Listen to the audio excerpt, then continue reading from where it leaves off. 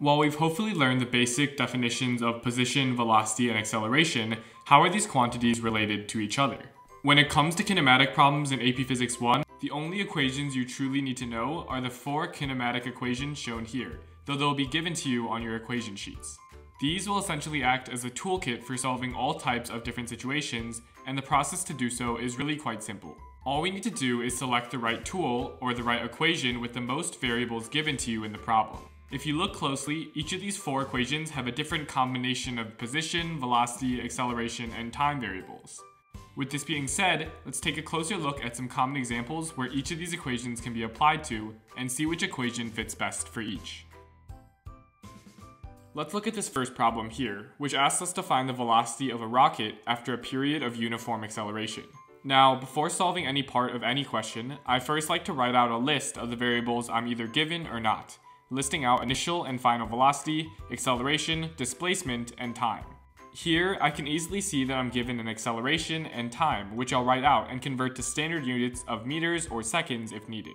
In addition, I can also notice the problem gives me the initial velocity of at rest, or 0 meters per second. With these 3 variables given, we can see that this kinematic equation would be a perfect fit, as only one variable in this equation is not given in the problem. Doing some quick math with your calculator, the final velocity is not hard to find.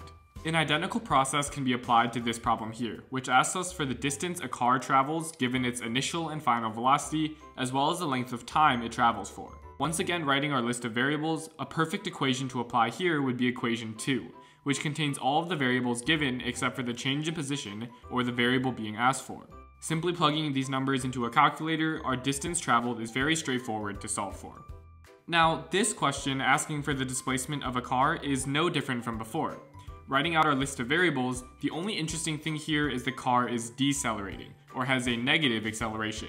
Now, lucky for us, this question basically explicitly writes the negative sign.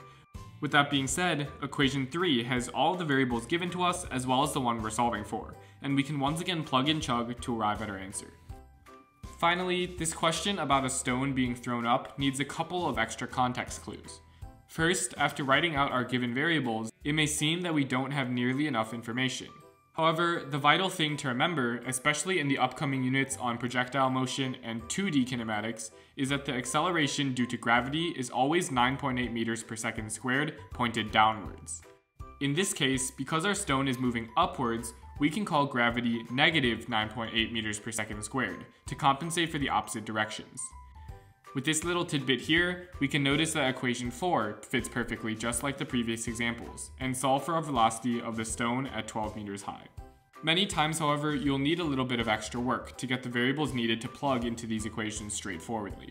Whether that be using the basic definitions of position, velocity, and acceleration from before, or using 2 or more kinematic equations at a time, keep working through problems piece by piece until you arrive at the solution.